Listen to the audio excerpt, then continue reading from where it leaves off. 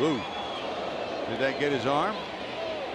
Home plate umpire says Rick Fagan saying it did not clip his shirt. As hard as that was thrown, you may want to take a sniff for burning fabric.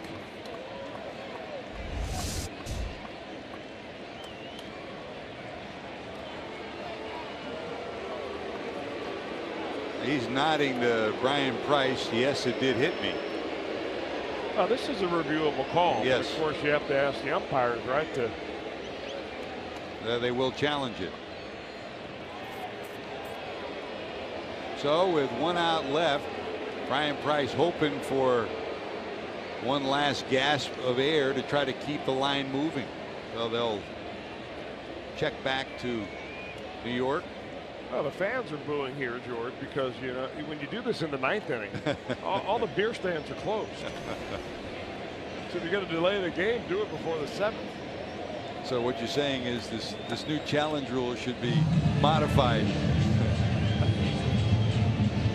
I do like the way it has so far evolved this year. You know, without having to go out and make the march out to the mound.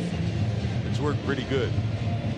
And for the most part, you know, the way that they've shifted over the last couple of years to where have umpire crew in New York looking at monitors, you know, central command, I think that has worked so much better than the umpires going down under there somewhere and looking at their own monitor.